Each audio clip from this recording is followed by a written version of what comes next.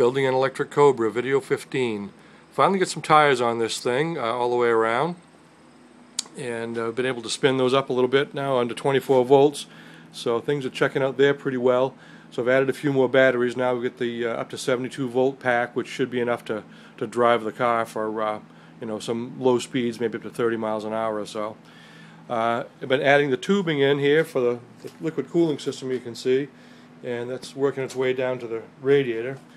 And also, let's get down here, you can see you get the fans hooked up on the back of the radiator as well, so still have the wiring to do for that.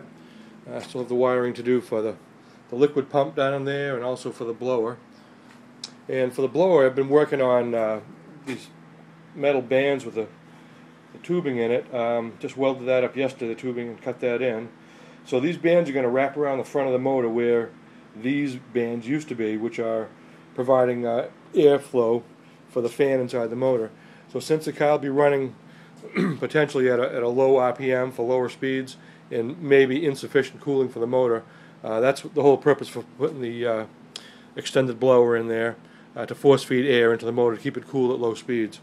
So a little more work to do to weld up that last piece of angle iron on there, and then I should be ready for a test fitting. And of course at that point I'll be able to tie in, use a piece of this aluminum ductwork to tie it all together. So that's about it for the moment. Hopefully more progress pretty soon. Hoping to get those batteries hooked up, finished up. The cabling is started on them, but not quite finished.